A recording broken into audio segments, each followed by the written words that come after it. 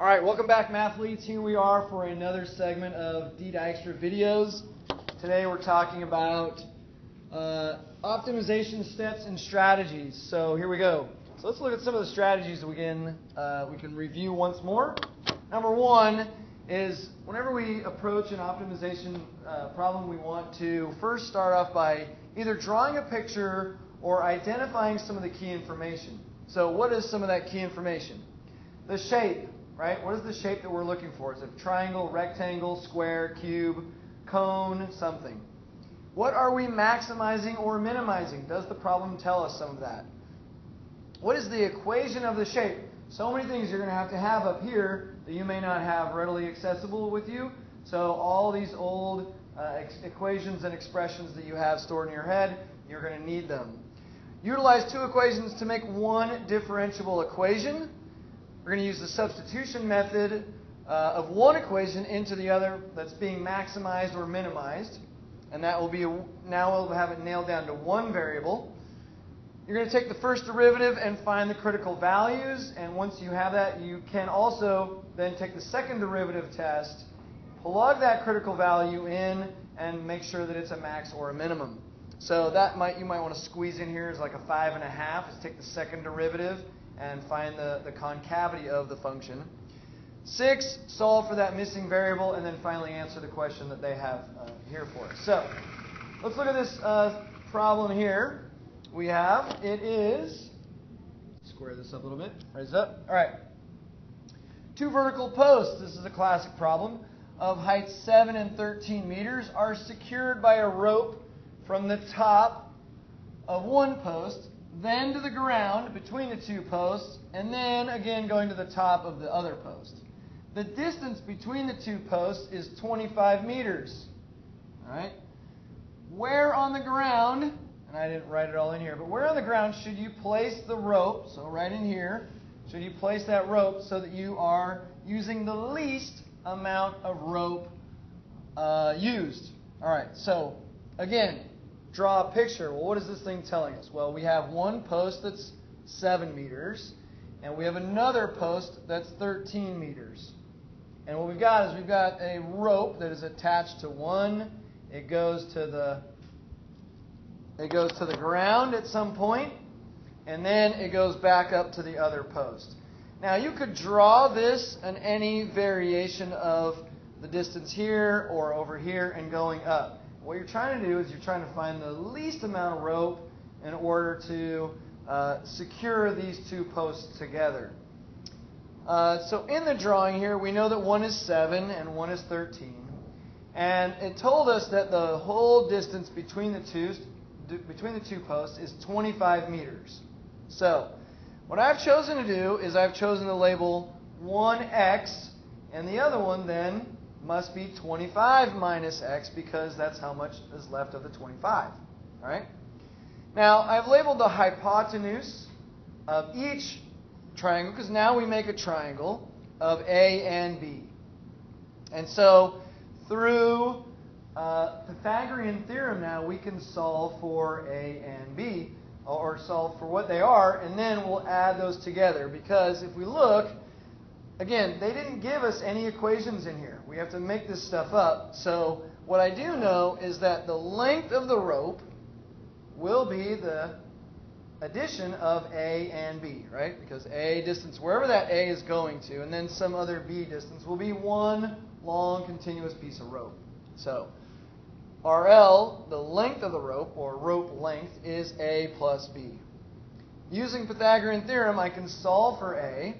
So A is equal to the square root of 7 squared plus x squared.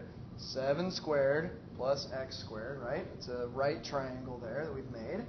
And then we know that B is equal to 13 squared plus the quantity of 25 minus x squared. So simplify, this is already done for us, 49 plus x squared. And then B is 13 squared is 169 plus, now this is a binomial square that we have to make into a trinomial. And when you do that, you'll get 625 minus 50x plus x squared. We can combine like terms. Simplify one more time. That's 794 minus 50x plus x squared. Now, if you want, what I would do is I would pause the video at this moment, take this 25 minus x, and square it and solve for it and make sure you're coming up with the same numbers I am, and you should. But it's good exercise for you to practice. It's one of the patterns that we get used to in algebra of dealing with the binomial square. All right. Well, we have our rope length now. So we are on to, we found our key information. We've utilized one equation, but we kind of fit both into it there. And now we can use substitution. Well, we didn't really have to substitute too much in here, except we did need to use the 25 minus x. But now we're ready to take the first derivative and find the critical values. All right, so what I like to do, since I'm dealing with square roots, is change these square roots into powers of 1/2, because this is going to involve the chain rule. So when we do that, we bring the 1/2 down, and we reduce the power by 1. So that will give us 1/2 here, and I've already crossed out this 2, but you'll see it. But it gives us 49 times, or plus x squared to the negative 1/2 power, times the derivative of the inside. Chain rule says we've got to take the derivative of the inside, and that will be 2x. So you get 2x times 1/2, and you'll see that those 2's will cancel, leaving us just x. Same thing with the other piece.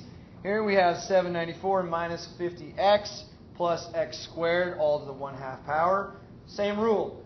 Bring the 1/2 down, write the same in the middle. The inside stays the same. And then we reduce the power by 1, so we get negative 1/2. Derivative of the inside, well, if I bring the 2 down, that's going to be 2x minus 50. Well, 2 times 2x minus 50. And what I've done to simplify my life is I've factored a 2 out. You can see x minus 25 here. And then there's a 2 on the outside. Now that 2 will reduce with that 2. So that gets rid of the 2 in the denominator. And we just are left with x minus 25 up top.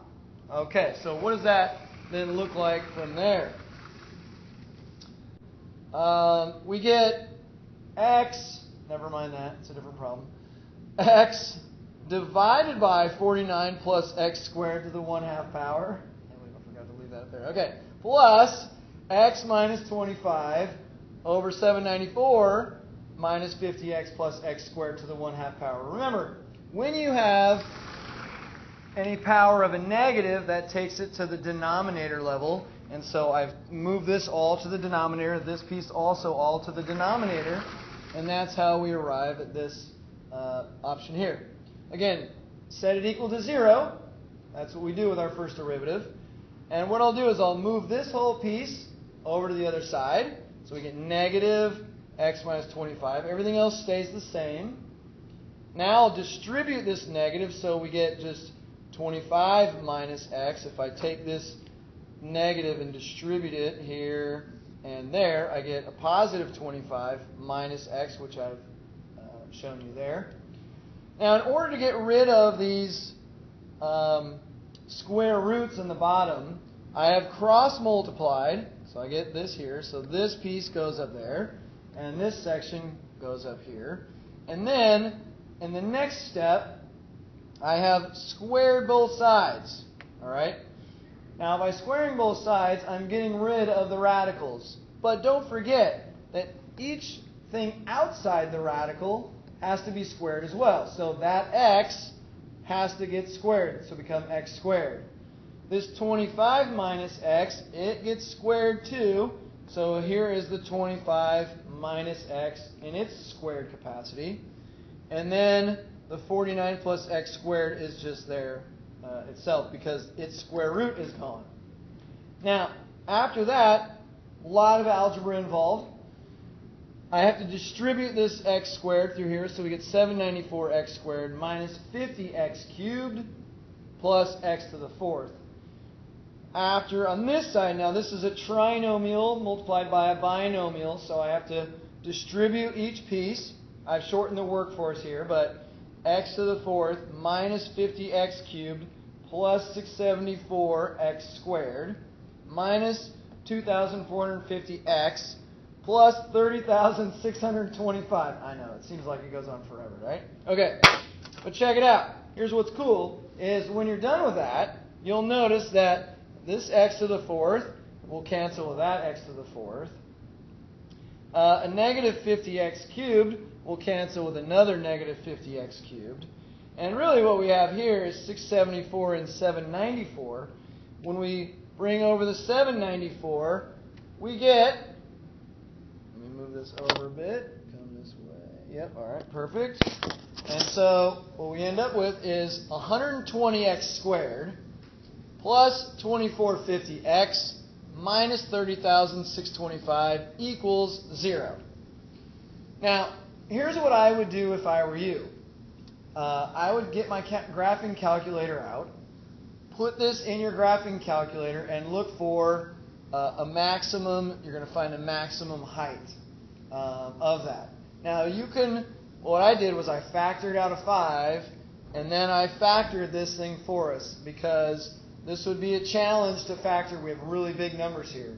So if you have a calculator available and you're not taking some exam that says don't use a calculator, like an AP calculus exam, for example, or your IB math exam that's non-calculator driven, then you're going to have to learn how to factor these large numbers on your own.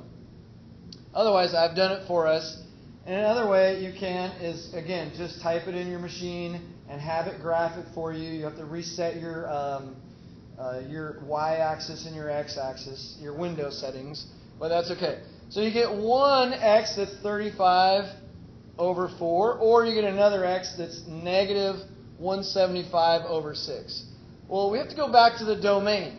The domain says that all x's have to be 25 or less, right? So we only can have 25 feet or so. We want it to be within that 25 feet. We also want a positive number. So we have an x is negative 175. Well, that one's automatically out because we don't have the right domain. Now, we have L of 0, so the length of 0, which is 7 plus 794, is 35.18 meters. The maximum could be 25, would be 674, which is square root of 674 plus 13, which is 38.96. And finally, the length with representative 35 divided by 4 is 5 times the square root of 41. And where am I putting that back into? I'm putting that back into my original function in the A plus B category. And you get 32.02 meters, which is what I want.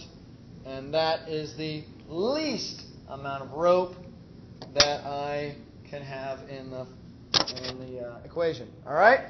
Thanks again, and have a great day. That has been Optimization with D. Dykstra, your math guy. Thanks again. Have a great day. Talk to you soon.